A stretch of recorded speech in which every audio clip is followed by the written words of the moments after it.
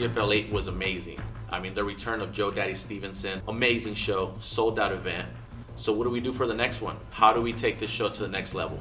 We're gonna bring in Joe Daddy's protege, Juan Archuleta. I mean, this guy is coming off of 7 straight wins. He just won his 4th title, King of the Cage, 155 belt, the 145 belt, True Form 145 belt, Gladiator Challenge 135 belt. I mean, this guy is a beast, the next UFC star. And we thought that we couldn't top CFL 8. Guess what?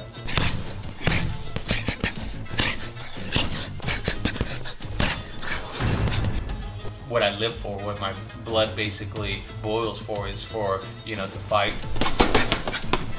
BJ Penn, Cub Swanson, you know, Joe Benavidez, all these guys have helped me get ready to be where I'm at right now to, you know, cash in and be the best Juan Archuleta I can be. Training my butt off, I'm on a high peak right now, hour after hour after hour of training.